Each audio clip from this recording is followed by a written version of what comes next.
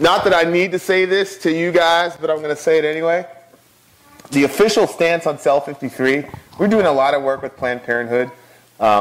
We do believe that murder is happening, but I want to state for the record, so that there will be no doubt about it, we do not condone in any way, shape, or form people using violence to end abortion.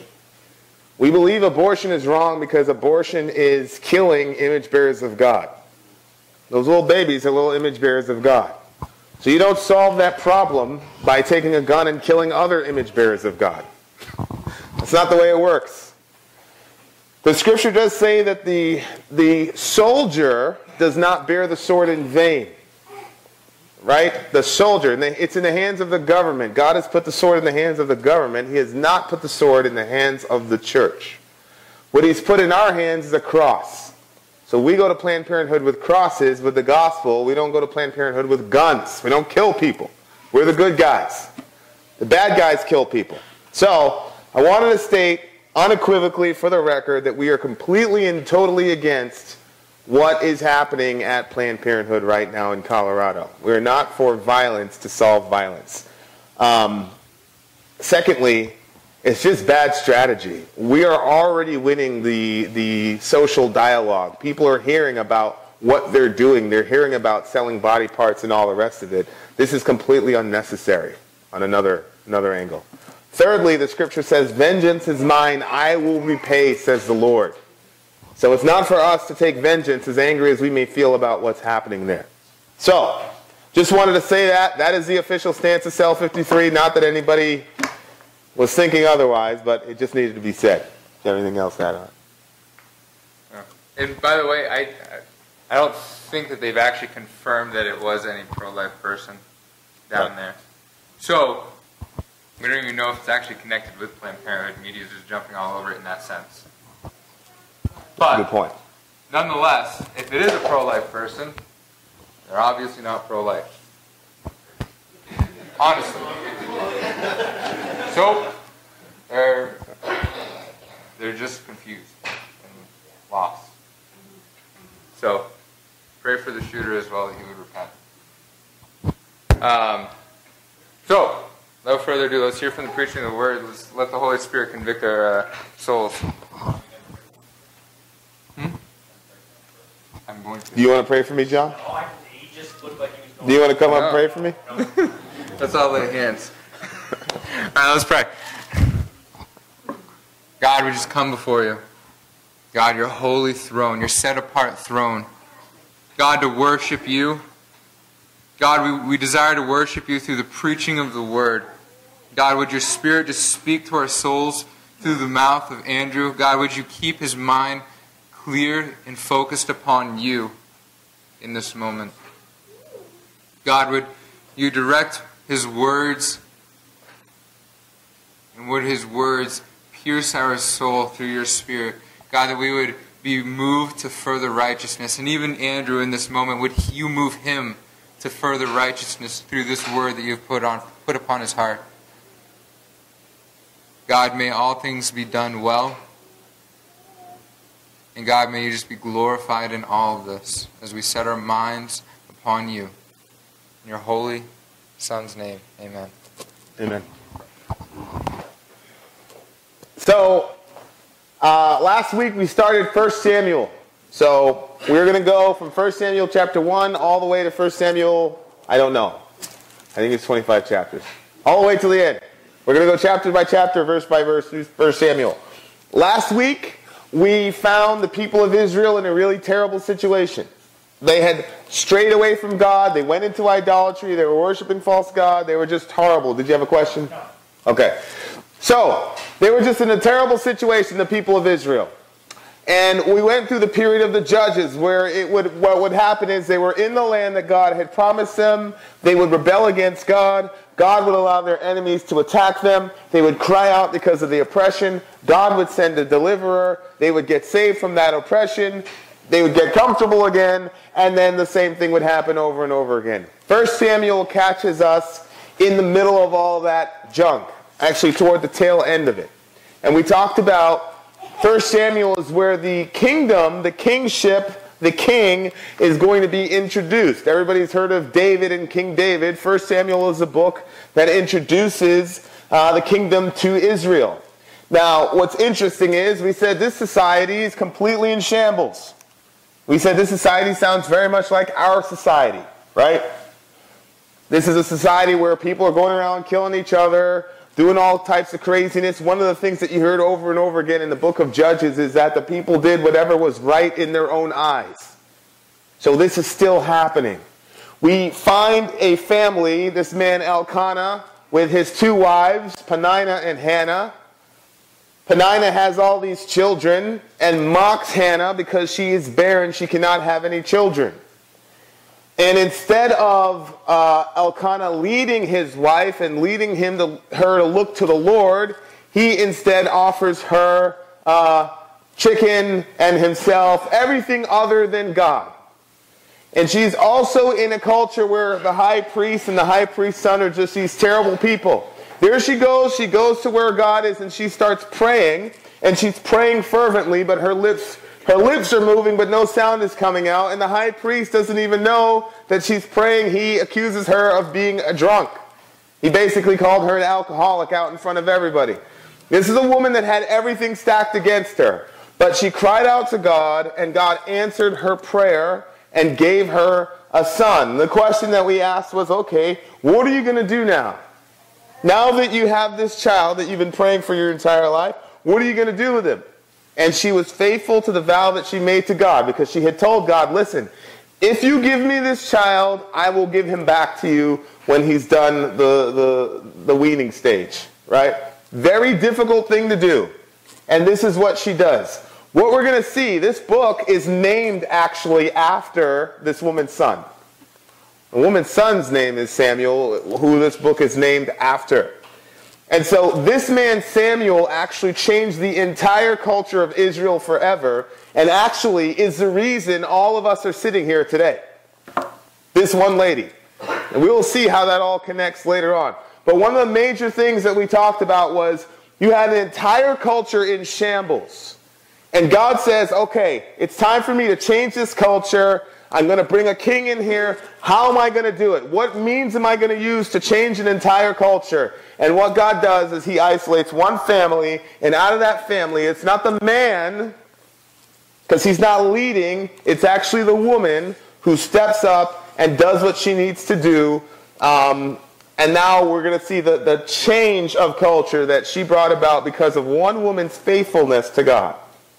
And we challenged the brothers to say, hey, this is a good thing that this woman had such spiritual strength about her, but it was this horrible thing that her husband was not there for her. So we challenged the men to be men of God. We also challenged the women to be women of God. Right? And we're not going to use bad men as an excuse to be bad women. Can't do that. Or we're not going to use no men as an excuse to be a bad woman, right? Well, we're going to be women of God with or without men. That was the challenge, right? But as men, whether you're married or not, whether you're with a woman or not, we need to be men of God. Okay, now that Hannah has this child, what is she going to do? Let's start up. We're in 1 Samuel chapter 2. Now, let's back up to verse 27 of chapter 1. So in verse 27, she speaks to the high priest and says, "For this child I prayed, and the Lord has granted me my petition that I made to him. Therefore I have lent him to the Lord. As long as he lives, he is lent to the Lord." So she takes her child and she gives him up to God. Now think this through. Now by this time he's about 3 or 4 or 5 years oldish, right? He can kind of hear discussion. Imagine for a moment what that must have been like for Samuel. Here's your mother. All you know from the moment you were born is that your mother's taking care of you. I can imagine that Hannah was with him everywhere that he went because she knew she was going to have to give him up. You know, when I had my son, my firstborn, so I had all these complications when I was a small child, and the doctor told my mother that I would never have children. So when we got pregnant, I was freaking out because I was convinced that something bad was going to happen. We were going to lose the baby. But we didn't lose the baby. We had a child. Do you know that I wouldn't put that kid down for anything? So we got a video somewhere in our basement somewhere of when we first brought him home, and it was me. I was holding him. You know, we took him upstairs for our first nap after, and I was the one that was holding him. When we took him for his first shots, it was me. You know, they stuck him with a needle. He's crying his eyes out. And the doctor tried to give him to his mother, and I was like, my baby. I loved my son, right? So you can imagine Hannah, this boy probably didn't spend any time on the ground. She was always holding him because she knew she's going to have to give him away. So all this guy knows is that his mother adores him, loves him, holds him all the time. And here she is now giving him away to this priest, this strange man who he doesn't know. At minimum, you know, they go up there once a year. So here he is as a small child, and he's being given away. He's being given away to this man, right? And you think to yourself, man, what must that have been like? But you see, what do you think Hannah was saying to Samuel when they would have their little conversations by the bedside? You think Hannah was saying, yeah, you know, you're just some kid. You better believe that Hannah would have those discussions over and over again with him. I prayed for you. There's a reason you're on this planet, son. There's a reason that you're here. Now listen, I didn't have the most enjoyable childhood when I was growing up. Okay? I didn't. But here's the thing that both my mother and my father instilled in me. Because I had had all those complications when I was a baby, they would sit down and say to me, the reason you're here is because God is going to do something with you. Over and over and over again, I would hear that. Sometimes I was acting all crazy and being silly. My mom would be like, Cliff, because that's my name, it's Cliff. She'd say, Cliff, the Lord did not do this for you so that you could walk around and be foolish. Right? I had some really crazy situations in my life, like this close to suicide, like, yo, I'm out of here. And that would play into my head. No matter how hard it was between me and my parents, that stuck with me. That line literally saved my life on a multitude of occasions and kept me from doing really silly, well, more silly things than I would have done. Is that sense of purpose that both of my parents gave me. So on the one hand, for Hannah to give Samuel away must have been a real bitter moment. Must have been a terrible moment. But on the other hand, it was a moment of, hey, kid, this is part of the fact that you are a promised child. You are a child of promise. You are going to do something. God is going to do something through you. Parents, what are we working into the minds of our children? Do they get this message? That they are children of promise. You go, well, you know, my kid didn't have some dramatic story like you.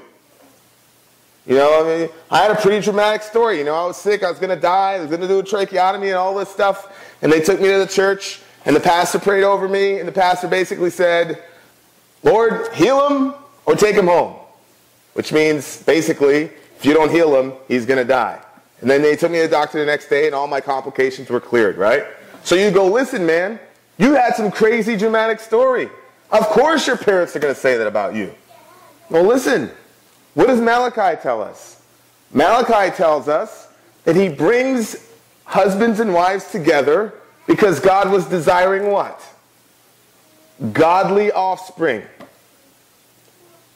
Think about that. God is saying, I brought you together and you have a child.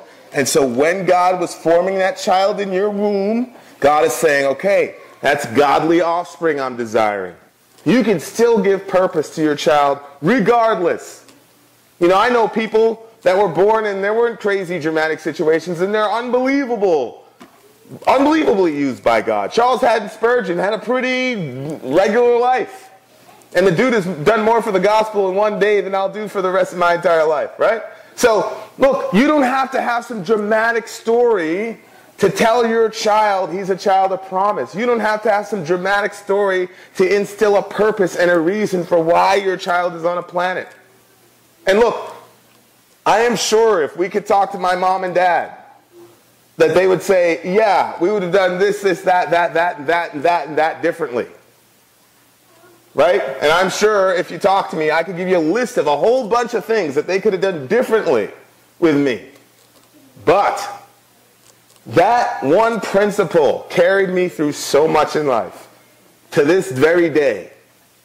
Knowing that both of my parents believed that I was going to do something for God changed everything for me. So, that's my challenge to you as parents. What are we giving to our children? Are we purposeful about letting them know that they're children of promise, that there's a reason that they're here? Why do you think that we go after Planned Parenthood as much as we do? The little children of promise being taken off the planet. No, we're not. We're going to give our kids the knowledge that they're here for a reason, and there will never, you see that kid over there and the plane on the, there's never going to be another person like him ever again on the face of the earth, ever. There was never anybody like him, and there will never be like him ever again. Well, then why is he here? I have no idea, but I can't wait to see. There's a sense of purpose. There should be a sense of excitement every day with your kid. When you're learning your children, that's what you're trying to figure out. Where is this kid going? You know, my firstborn, you know, he's a pretty brilliant kid. He's a smart kid, very articulate, puts concepts together. I go, okay, I got an idea where this guy's going. You know, my daughter is very nurturing, very caring, got a lot of leadership in her, but at the same time, she's very compassionate. She cries for people. I laugh at people. She cries. I feel bad. And I laugh again, right? Then my youngest, you know, the guy who's got so much fire in his belly. It's like, just calm down, man. Just chill out. He can't. He's like, ah, right? I got kind of ideas of where they're all going, right? So think about these things with your children. Study them. Affirm those things in your children. You know, sometimes the things that are kind of annoying are the things that God is building in them to make them who they are. You know, my mom used to say to me, she used to say, you're arguing all the time. You're always arguing with me. She's like, God's going to use that eventually. But right now, you're in trouble. And I get in trouble. That was brilliant what my mother was doing. On one hand, she had to discipline me. But on the other hand, she wasn't crushing my spirit, right? You're going to use that somehow for God. Go to your room. Right? And it was funny because today I was thinking about this. There's a video of me going back and forth with this guy in Planned Parenthood, and he and I are having an argument, and he ended up saying this crazy stuff, and it got shared all over the place. I'm like, man, I wish my mom was here to see this.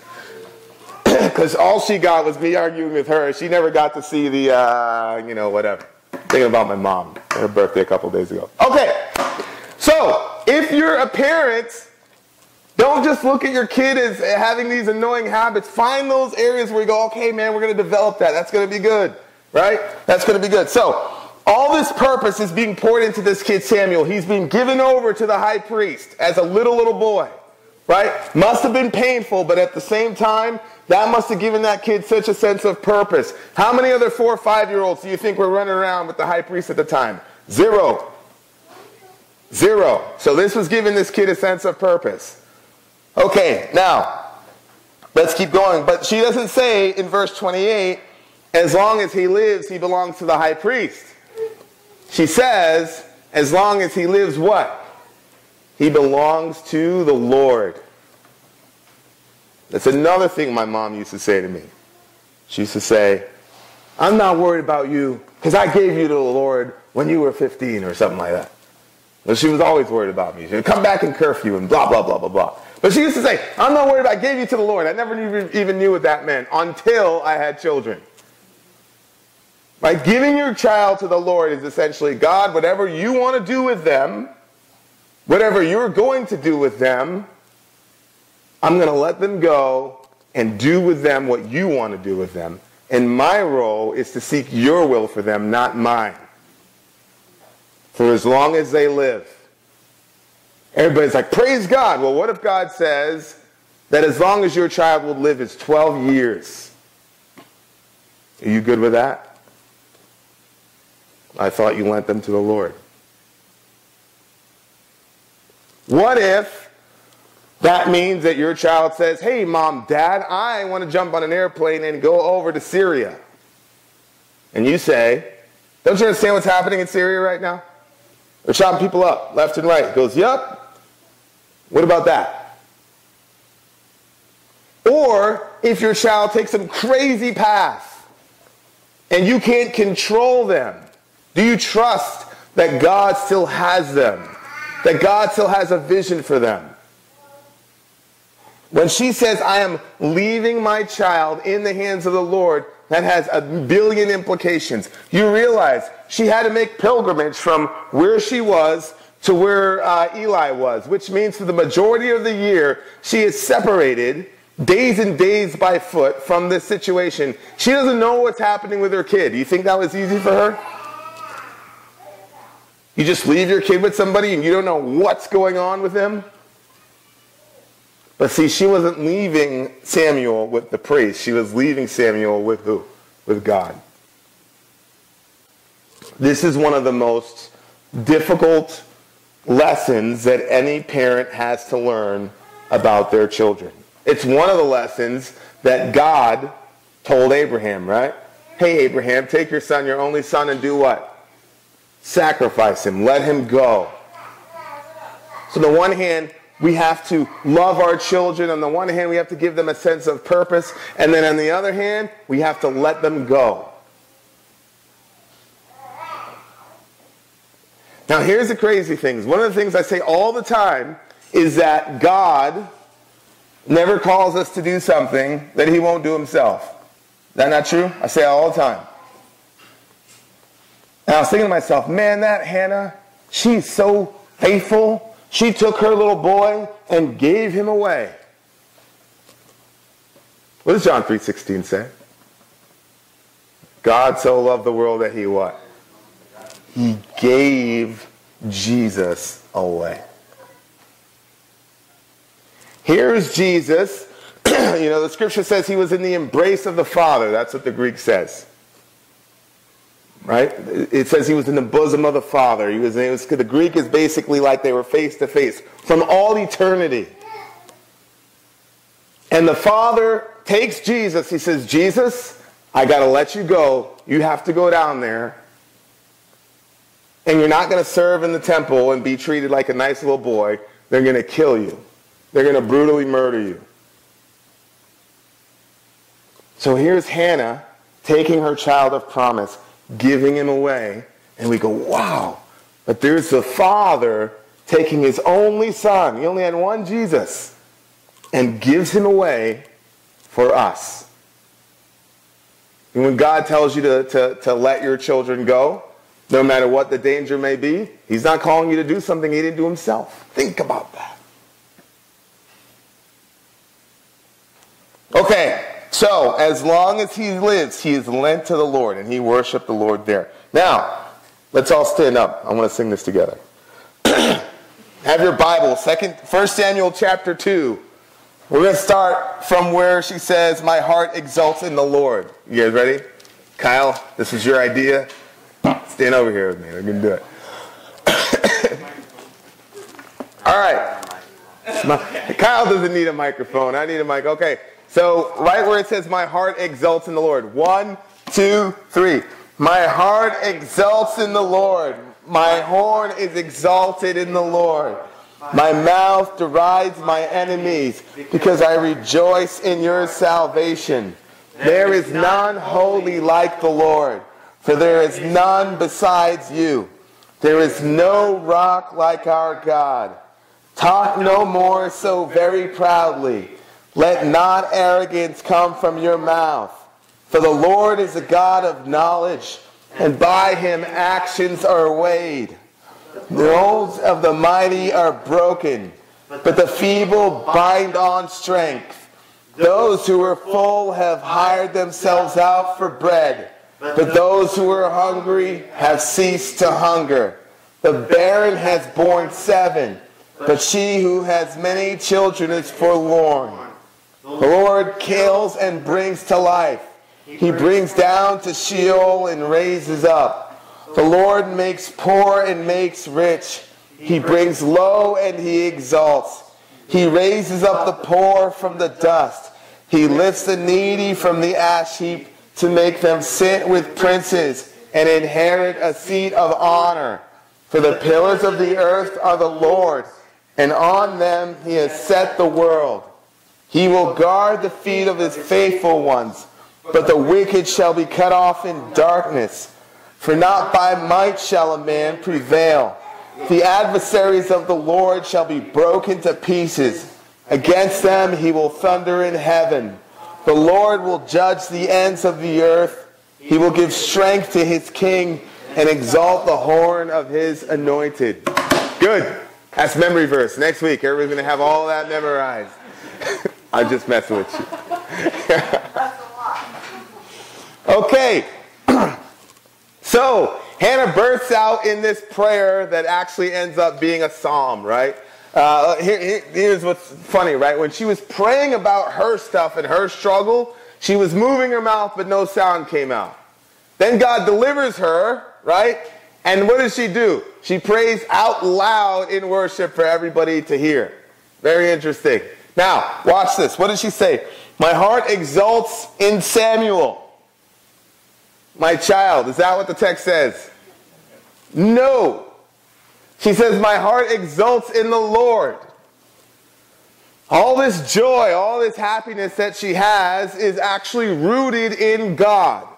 Now, when you exult, it's basically a way of saying you're physically expressing joy. It's one thing to feel joy, right? Exulting is when you physically express that you're happy. Now me, I'm generally a pretty moody guy.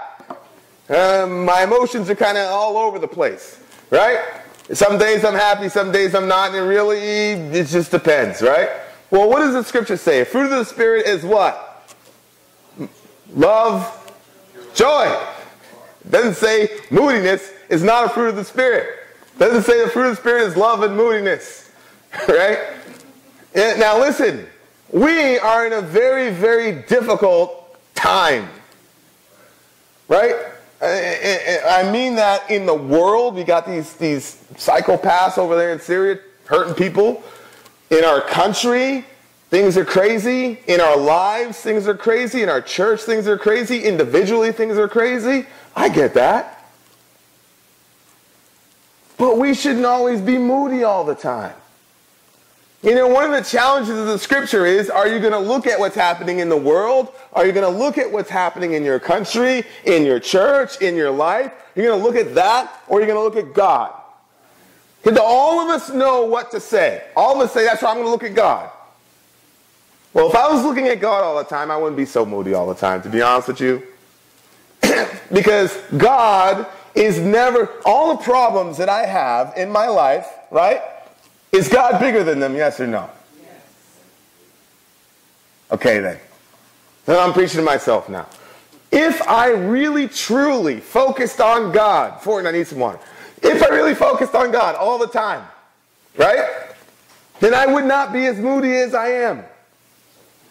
I would be happy. Now listen, I was out there, I'm going to pick on you. I was out there yesterday, right? We're doing hot chocolate.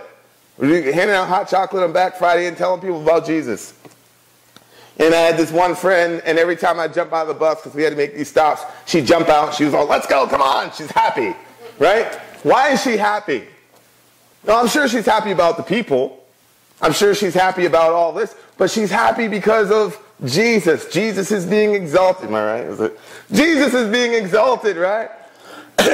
She's glad that Jesus is being exalted. You know, Black Friday, thank you. Black Friday is this time when everybody's just so focused on themselves, and here we are, and we're exalting the name of Jesus, and she's happy, and she's jumping around, right? Sometimes we're just too moody, man. And I am not saying, I don't want to trivialize your problems. Some of you have horrible problems, but none of them are bigger than God. So I don't want to trivialize your problems, but what I want to challenge you is, are you trivializing God? Because you got significant issues. I know all of you. And if I don't know you, then you really have issues. Nah. Some of you got significant issues, for sure. But you got a significant God. We don't want to make our issues significant and God insignificant, right? We want to dwell so much on God that we just forget completely that we have any issues at all, right? Okay, so there she is. Now her heart exalted in the Lord. And what does this mean? What this means is when she was sad and things weren't going good for her, where did she go? Did she go to her husband? Did she go to the big piece of chicken? No, she went to God. So now when things went well for her, she doesn't go, my heart exalts in my husband, or my heart exalts in my kids. She goes, no, my heart exalts in God, because it's always been God. When things were bad, it was God. When things are good, it's God. What's it like for us?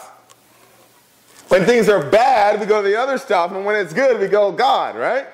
Well, you know, it's funny to me, all these football players, you know, they always thank God when they win. Some of them won't even talk to anybody when they lose, right? We're like that. When things are bad, we go all over the place to get us help, but when it's good, then we want to start talking about God. Or vice versa. When things are good, we don't want anything to do with God, because we're okay, we don't need any help, but now we need all this help, then we get all spiritual. Very few of us are centered on God in both situations. But Hannah is God-focused and God-centered in both situations. She says, my horn is exalted in the Lord. Now, horn in that period was a symbol of your strength. Okay, so all the horned beasts in the mind of these people were strong animals. So when it talks about your horn is lifted up and all that, it's talking about your strength. And notice what she says. She says, my strength, my horn is exalted in the Lord. So when I say this woman Hannah is a strong woman of God, you're supposed to do that. But you're supposed to understand why she's a strong woman of God. She's exalted as a strong woman because she's in the Lord. So her strength gets identified as being in the Lord. Where is your strength coming from? You know, if we don't get this right, listen to me, this is a life and death issue. If we don't get this right, that all of our strength comes from God, all of our identity and value comes from God. If we don't get this right, we're going to have a lifetime of misery. Some of the reason that we cannot enjoy and rejoice in God is because we don't have this down. Your strength is coming from your finances. Your strength is coming from your ability to provide. Your strength is coming from what other people say about you. Your strength is coming from being accepted by a group. Your strength is coming from being accepted by certain people in a group. Your strength is coming from what your kids think about you, what your wife thinks about you, what your husband thinks about you. Da-da-da-da-da-da-da-da-da. All those people have to affirm to you who you are and where your value is. If Hannah would have lived like that, she would have never made it. Because her husband was not exalting her strength. He wasn't saying she was a good woman of God. Her culture wasn't saying that. Her religious leaders weren't saying that. We have a lot to learn from this woman. She knew that she had no hope in affirming who she was as a strong woman other than in God. And so somewhere along the line, she's hearing from God, I know what the culture says about you. I know what your husband says about you. I know what the high priest said about you. High priest just called you an alcoholic. I know all that. But I am telling you, you're my daughter and you're strong. And that was enough for her. Is that really enough for you? Really? Like the entire world could be completely against you, giving you negative messaging, but you know who you are in God. Here's a challenge. Do we have enough Bible to even know who we are in God? Here's one of the things that happens. So here's Paul, right? Here's the Apostle Paul. And he's got this church. And the church, they got this financial problem. They can't figure it out. So what they do is they sue each other. So you got two Christians going to court, suing each other. And Paul looks at them and says, are y'all serious right now? you guys are Christians and you're going to court to sue each other? And then he says this crazy thing. He says, don't you know that the saints will judge the world? If you're to judge the world, you can't dispute between something like this. What is he saying? He's saying, you guys are going to court with each other because you don't know who you are. You don't know what your identity is. If you knew who you are, half the stuff you do, you would not do. Half the fights that you have with people are based on insecurities about your identity. 90% of the reason that we get angry at people is because they are not affirming our identity that we want from them. And Paul is saying, you guys are fighting with each other because you've forgotten that you're one day going to judge the world. You say, what does that mean? It means we're going to judge the world. Well, how? I don't know. All I know is in Christ, that's who you are. What does it mean to be created in the image of God? You know, we say this all the time. We don't want little children murdered because they're image bearers of God. Do you know what that means? It means you're the representative of God on the earth. It means that when you walk down the street, people should say, that's what God's like.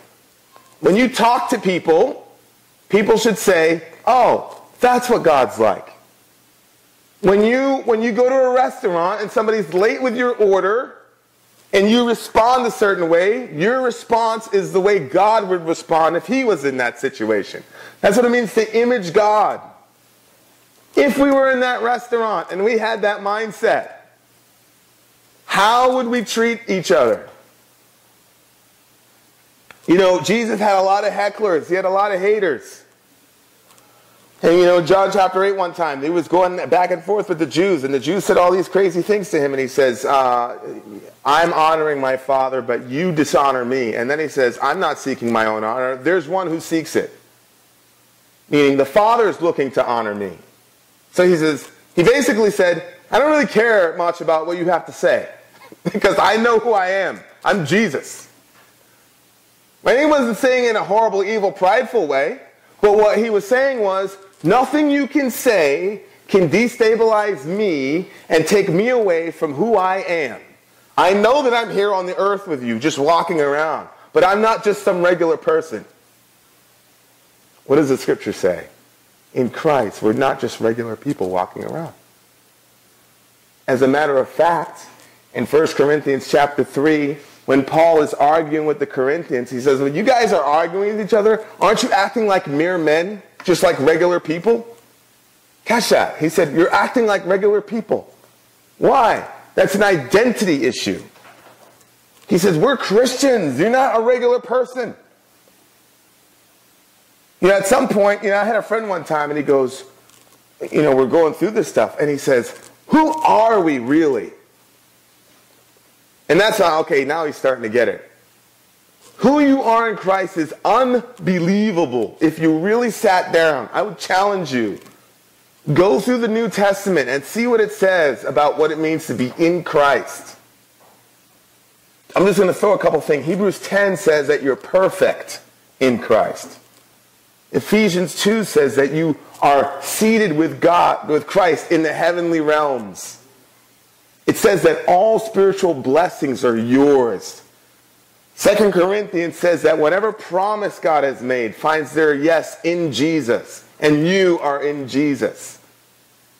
There's so many benefits to being in Christ. Philippians, you are a citizen of heaven.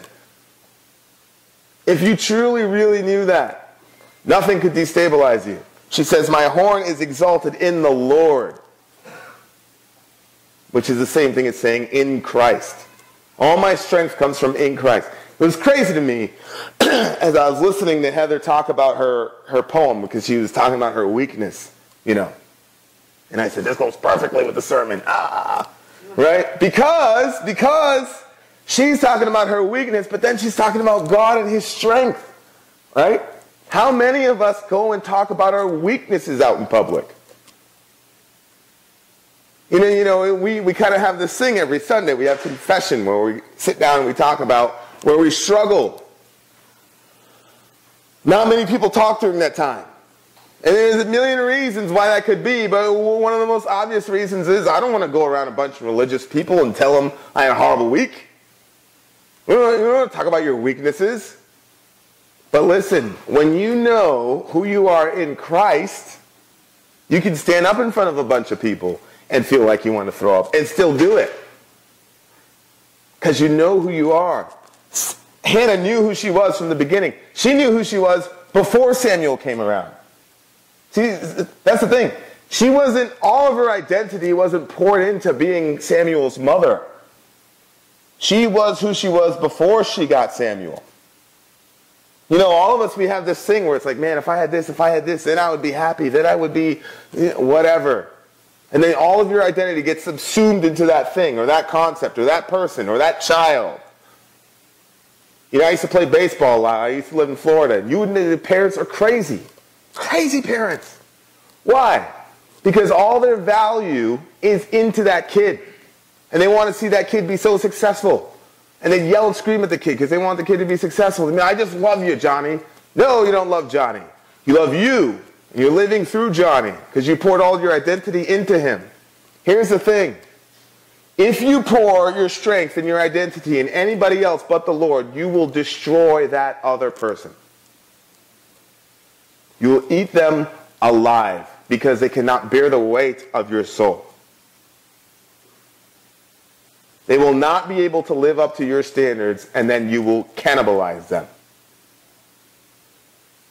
They will not be able to do all the things that you want them to do. They will not be able to affirm you as much as you want to be affirmed, and then you will destroy them because you will be so angry at them for not fulfilling you in the way that you want to be fulfilled. Hannah learned that story. So she's like, I'm not doing that to Samuel, not doing it to my husband, I don't really care, not doing it to the priest. I got God, all my strength is exalted in the Lord. Let's keep going. My mouth derides my enemies. Now watch this. Remember, who was her enemy? So her husband had married this woman, Peninnah. Peninnah had a bunch of children, so Peninnah used to mock her all the time, right? That was one enemy. And we can guess from their culture that in their culture she would have been a mocked woman because she was barren, right? She says, my mouth derides my enemies. And you go, man, Andrew, I thought this girl was some spiritual giant. You hyped her up to be the spiritual giant. Well, she's mocking people now. Well, wait a second.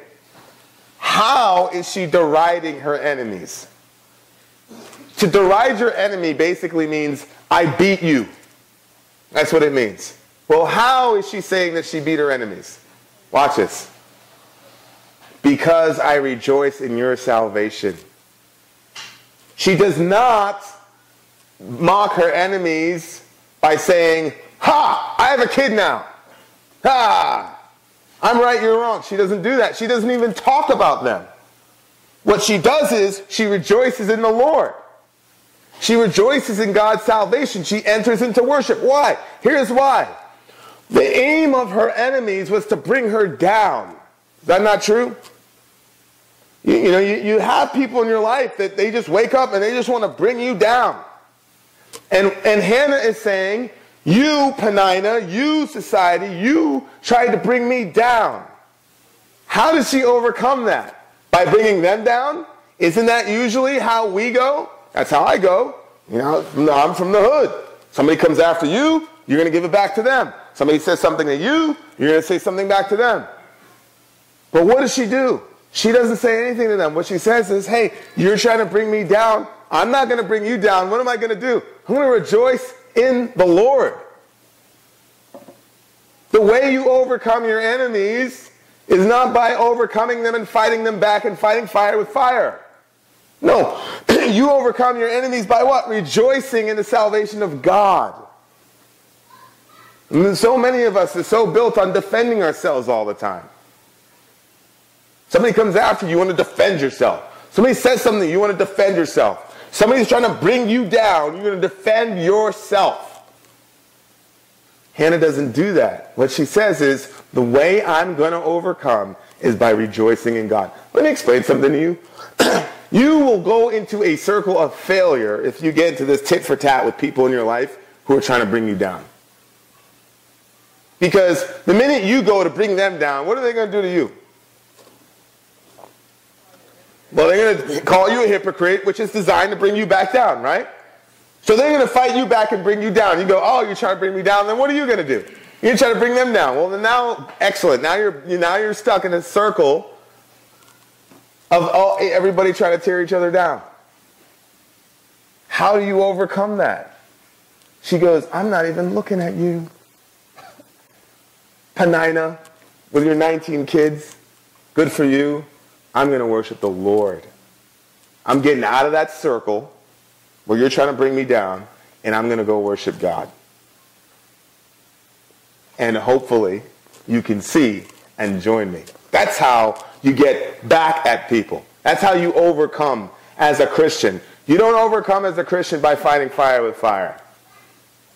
You overcome by going to worship the Lord. And listen, let me spiritualize this. Some of you got demonic oppression, demons coming after you. And you know what? There's some times where you have to confront demons in spiritual warfare. We talked about that on stage a couple weeks ago. But you know what? Do you know when we got the most reaction when we were in the middle of our whole fighting with the demon? Was when we started praying and worshiping. Is that not true? I opened the scripture and we just started reading about all the excellencies of Jesus, and that thing went crazy on us. So there's a hint for you in spiritual warfare too.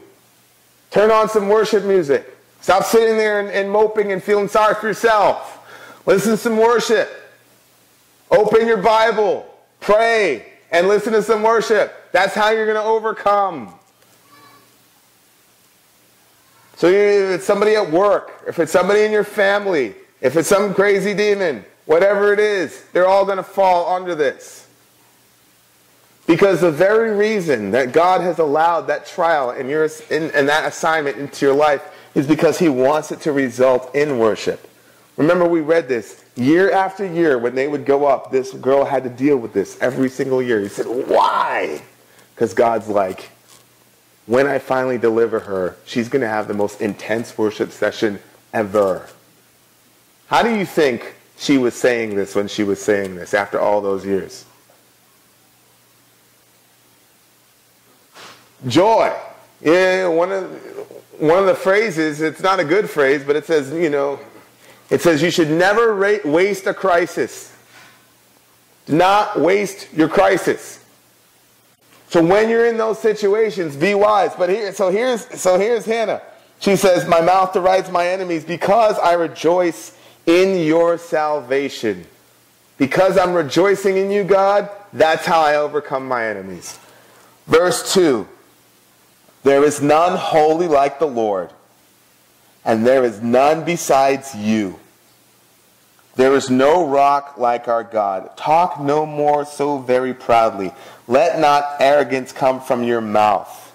For the Lord is a God of knowledge, and by him actions are weighed. Look what she says. She doesn't say, hey, now I got a kid, ha ha. No, she's continuing the theme. There's none holy like the Lord. She's focusing on the holiness of God. You say, Hannah, you had all these years where you had no children. Your husband had this other wife. You're in this crazy culture. Who cares about the holiness of God? Focus on you. What is the first request in the Lord's Prayer? Our Father who art in heaven, what? Hallowed be your name. Which basically translates to holify your name. She was concerned first and foremost with the holiness of God. And if you think about the culture she was in, it makes complete and perfect sense. She was in a culture that had no respect in any way, shape, or form about the holiness of God. And let me ask you a question. Here we are talking about how horrible it was that she had to go year after year with no child, and she was getting mocked and all this, and we felt so sad for her. I remember last week, everybody was sad for Hannah. I just described a whole nation of people who cared nothing for the holiness of God. Is it a bigger crime to you this week that somebody cut you off in traffic, or said something sarcastic to you at work, or your husband did some horrible thing to you, is that a bigger crime to you than the fact that you live in a nation that cares nothing about the holiness of God? See, our personal issues are our number one issues. What's the last thing you've been angry about? What's the last thing you've shed tears over? Have you, seriously, have you ever left a room and be like, yo, I'm so angry, I got to get myself out of this situation? I've been in that situation. But have you ever been so angry that the holiness of God is insulted that you had to leave a room? Have you ever been so heartbroken that the holiness of God is ignored that you had to lock yourself in your room and cry your eyes out? See, we cry when stuff affects us. We're angry when stuff affects us. But the holiness of God, we go, ah. I mean, think about what happened yesterday. I was watching this Facebook thing, and it was showing all these people fighting over these Xboxes on Black Friday, punching each other out and all that stuff, right?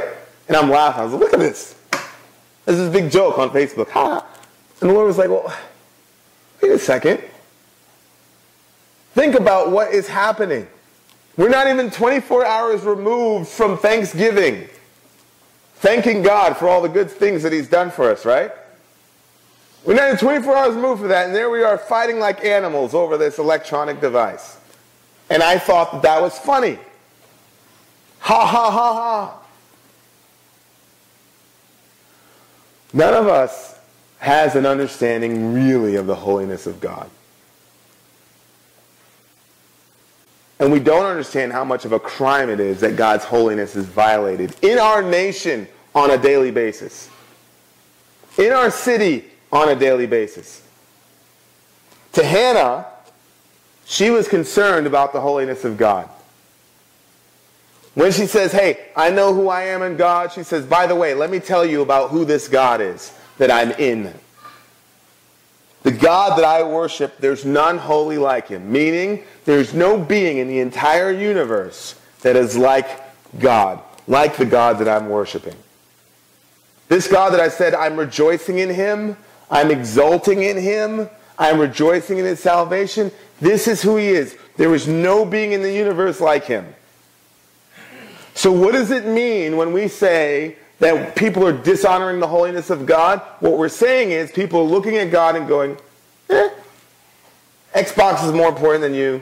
Relationship is more important than you. Money is more important than you. Fill in the blank, more important than you. And Hannah's saying, no. Husband, society, Samuel, there is nobody like the Lord. Nobody holy like the Lord. There is no rock like our God. See, one of the things that helps you when you understand the holiness of God, if there's nobody like Him, then when you go to Him for refuge, when you go to Him to rescue you, there is nobody that will rescue like God will rescue. There's nobody that will keep you stable like God will keep you stable. You know, Hannah had a lot of storms in her life. And she's like, okay, let me try to stand on my husband. He'll keep me up. Wrong. Let me stand on my high priest. He'll keep me up. Wrong. Let me go to my friends in my society. He'll keep you up. They're gossiping about you, Hannah. They're not keeping you up. Nothing. She says there's no rock like our God. She had been through that over and over and over again. And God had been the only one who had proved faithful 100% of the time. So you see the connection between the holiness of God and your need for stability. Here's the connection. There's nobody like Him. So when you run to Him, you're not going to get any other stability other than in Him. You're never going to find a substitute God because there's nobody like Him.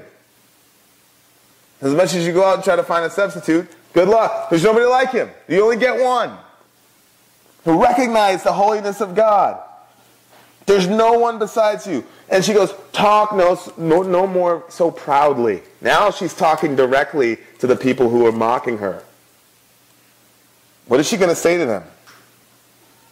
Let not arrogance come from your mouth, for the Lord is a God of knowledge, and by him actions are weighed.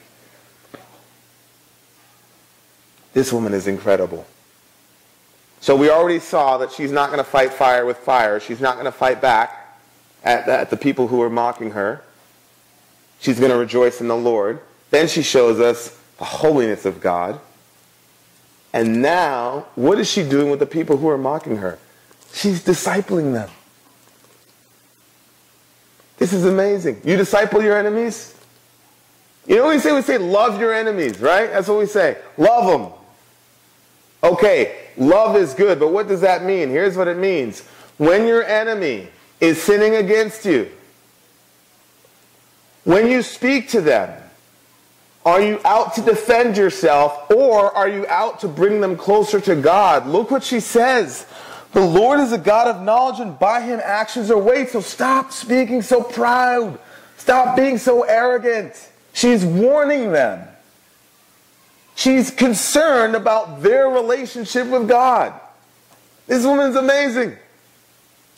Hannah, you're worried about their relationship with God. You're telling them, you're discipling them, you're teaching them to not be full of pride and not be so arrogant. You're warning them that God is a God of knowledge. What does she mean when she says God is a God of knowledge? What she's saying is, listen, Penina, God knows that I have not sinned, which is making me a barren woman, and you're not necessarily righteous, which is giving you children. So stop going off at the mouth, Penina. You're arrogant right now. No matter what our culture says, because their culture had said that she was wrong and that Penina was right. That's what their culture was telling them. And she's saying, God is a God of knowledge. Forget what our culture says. He's weighing your actions. Test and see if this is the right thing that you're doing. You know, God is still weighing our actions, you know. Most of us believe that God's going to weigh our actions on the day of judgment. He's weighing our actions every day. And he tells you, that word, not good. That action, not good. He's weighing our actions, and she is discipling this woman. Stop talking so proudly. Let arrogance not come from your lips. What does Jesus say? Out of the abundance of the heart, what? The mouth speaks. She is concerned with what's coming out of Penina's mouth because she is concerned for her heart condition. When people are coming after you unfairly, are you concerned about their heart? I have to deal with this every week. We're at Planned Parenthood, right? I was in a situation and I lost my temper with a guy. I didn't yell at him. I didn't do anything crazy. But I lost my temper with a guy. I was in the flesh. And somebody came up to me afterward and was like, he's still an image bearer of God, you know. Even though he's about to go and have his son aborted, he's still an image bearer of God himself. How's your heart to this guy right now? When you're justifiably angry at a person, is your main concern about them, man, they said that to me, their heart with God must not be right? Or is it, how can they say that to me? You said that to me? They said that to me. I have the right to be angry. Did Penina have the right to be angry? Hannah, did Hannah have the right to be angry? Yes. You came in here, you married my husband, you got all these kids, now you're making fun of me. She's got the right to be angry. Yes, she does. But here she is concerned about the heart condition of her enemy. You know, when the scripture says love your enemy, this is what it looks like. You know, love your enemy has to have feet on it. It's got to have some actual ramifications in your life. It can't just be, well, the Bible says love your enemies, so I love you. I hate your guts, but I love you. Can't stand you, but I love you. Can't do that. It's like what Jeremy did. Jeremy went up there and prayed for these people. Here's my challenge to you. Let's wrap up. Ooh, we got a lot of stuff to do. Here's my challenge to you. Where is your identity and your value located in really? Please don't give me or yourself the silly Christianese answer. Honestly, in your heart of hearts, where is your identity and your strength and your value located in? Number one.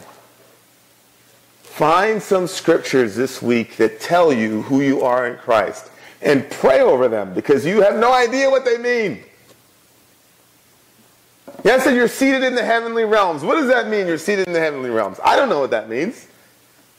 Think about that. You're created in the image of God. You're being conformed to the image of Christ. What does that mean, you're being conformed to the image of Christ? Hebrews 10 says that you are perfected in Christ. What does that mean?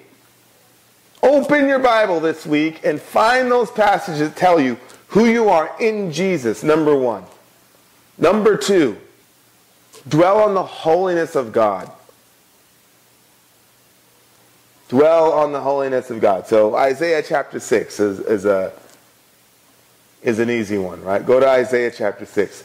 Read the book of Revelation, starting around verse 5, where John goes up into heaven. He sees all creation worshiping God, right? Dwell on the holiness of God. Ask God to give you some emotion, some loyalty, some allegiance to the holiness of God instead of all your emotions being wasted on yourself. Oh, I said that. I did. Now listen to me. I'm not saying it's bad to feel angry and sad for yourself. What I'm saying is all of it. If all of it is about you, we have a problem. God did not give you tear ducts so you could cry about yourself all the time. You know, the scripture said Jesus was a man of sorrows. Jesus cried a lot. And very rarely was it because he was crying for himself. And Jesus got angry. You know, he took a whip and he beat people up. He got angry. I was talking to a guy one time, he said, well, Jesus wouldn't do that. I said, well, it's right there, he did it twice. Well, he didn't really do it. Okay. God didn't give you your anger to waste it on yourself all the time. Dwell on the holiness of God. And finally, find an enemy that you can actually love and pray for and disciple this week. Love your enemies by discipling them. So at work or in your house or whatever it is, whoever has made themselves your enemy, your job this week is to find a way to disciple them. We got to follow our sister Hannah here. All right, let's pray. God, thank you so much for the example of Hannah, God. Thank you for mothers who give a sense of purpose and direction to their children. God, help us to be moms and dads and disciplers who do that. God, show us who we are in you. God, show us who you are. And God, give us the strength because of that to love our enemies by teaching them your ways. In Jesus' name, amen.